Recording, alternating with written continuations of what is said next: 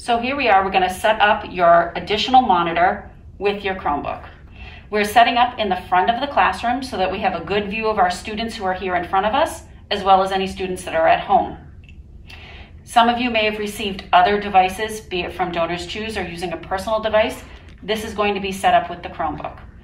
First, we need to power on our additional monitor. And then you're receiving a 6-foot HDMI cord that will get plugged into the Chromebook. Over here on the side. Now that the additional monitor has power, you can use this as a place to move your meet so that you can see all of your students. So as you can see, I have a meet here that's happening with my students that are at home, but I'd like to see them larger and do other things with the rest of the class. Your additional device needs to be set up to the right of your Chromebook because you are dragging things off of your screen to the right.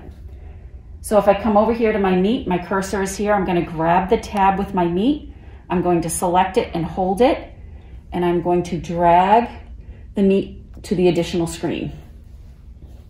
Now when it's over here, if it's not appearing as large as you would like it to, you can go ahead and enlarge that box.